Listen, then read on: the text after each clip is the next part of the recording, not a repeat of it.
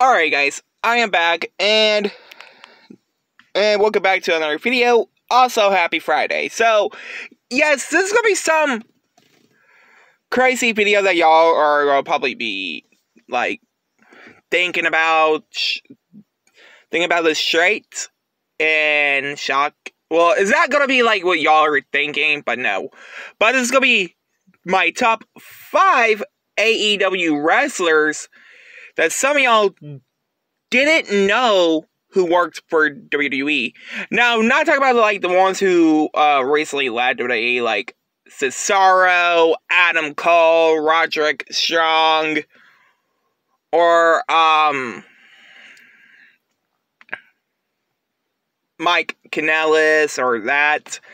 But anyway, let's go ahead and get to it. So, or Keith Lee, or the others, you know. Number 1, Colt Cabana. Now, what some of y'all didn't actually know, Colt Cabana sort of had a run into WWE just a tiny bit. But sadly,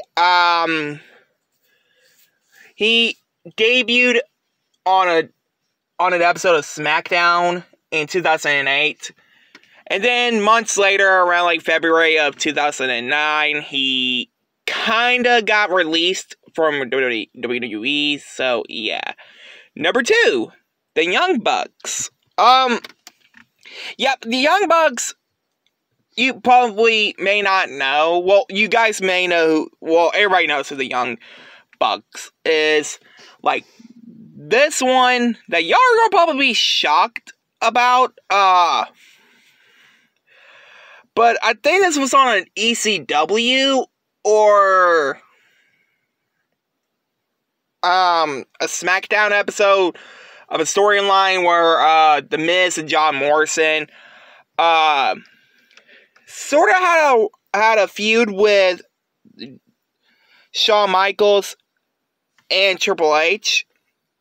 And what you guys didn't know, they hired like these 2 guys that looked I'll be right back. Like I was saying, these 2 guys to dressed up like Triple H and Shawn Michaels. But what you guys didn't know, that was actually the Young Bucks.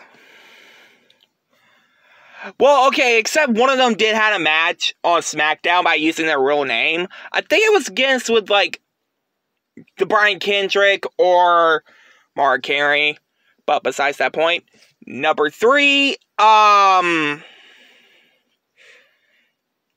ooh.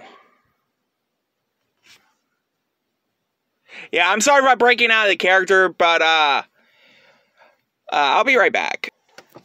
Okay, number 3, MJF.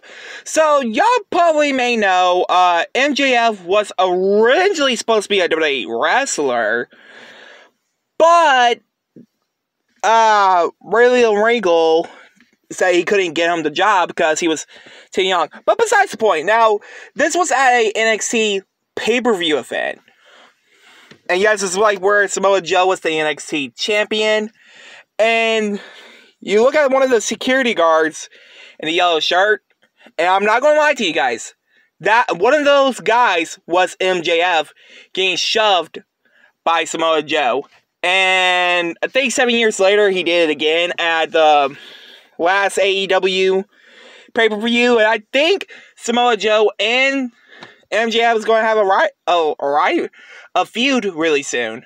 So number 4, I'm going to check out the 4th AEW wrestler who used to work for WWE. So be right back. So number 4, Sammy Guevara.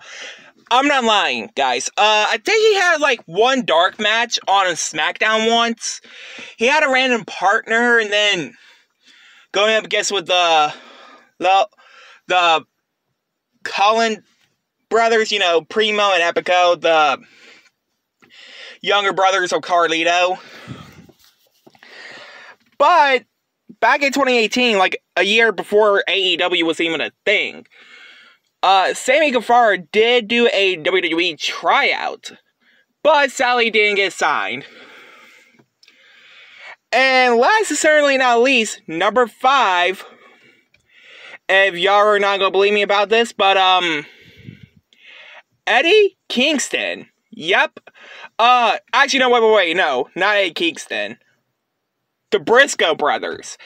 Yep. Sadly, yes, Mark Briscoe, Jay Briscoe, was originally supposed to sign with WWE in 2009, but there was like a fight that happened during their WWE tryout, and well, WWE just says nope to the Briscoe brothers.